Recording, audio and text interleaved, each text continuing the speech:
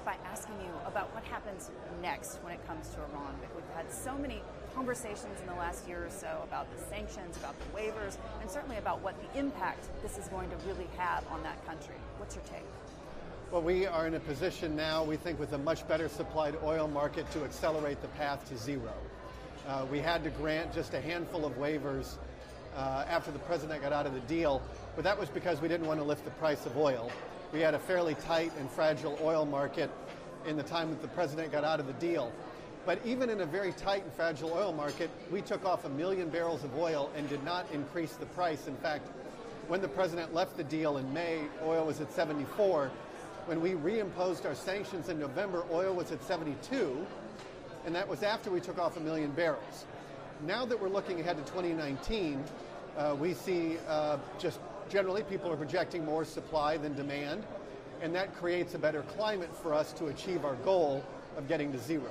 One of the things that we heard from various ministers during the Vienna conference last year was a bit of disarray over the fact that they were not fully informed about the waivers, who they would apply to, how long they would be for, and there was a lot of worry there going forward about U.S. policy. What message do you have for OPEC, OPEC Plus, when it comes to the U.S. agenda for 2019? We think broadly, we only had to grant 8 oil waivers. The prior administration granted 20 over 3 years. So we've narrowed it down to now we only have 5 countries that are importing Iranian crude. And each of those agreements that we reached with those countries is confidential.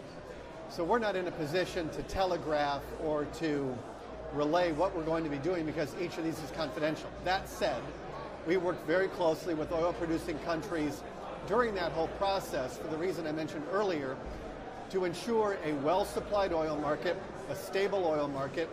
The biggest balance that we've had to strike is between our national security objectives and our economic growth objectives. We did not want to accomplish our national security goals at the expense of our energy goals, which is to assure a very stable oil price that is very helpful to consumers. So we think we've been able to do that. We're going to continue working very closely with our friends here in the Gulf, especially with UAE and Saudi.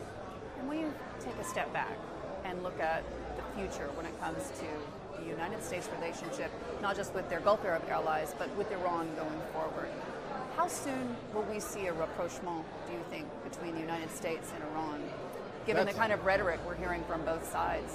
Well, the rhetoric on the Iranian side is pretty hot. This is a regime that has been in power for 39 years. It's a revolutionary regime. I would say it's the last revolutionary regime on earth. The Ayatollah has said that he requires hostility with the United States. And so to your very good question about a rapprochement, that's really up to the Iranians. They're the ones that sacked our embassy and then held hostage our diplomats, violating all diplomatic protocols. And so we've made it very clear that we would like to restore relations with the Iranian people. And if we can get to a new and better deal, if Iran is willing to change its behavior and start behaving like a normal country, then there's a very bright future of relations between the United States and Iran. But that's up to the Iranian regime.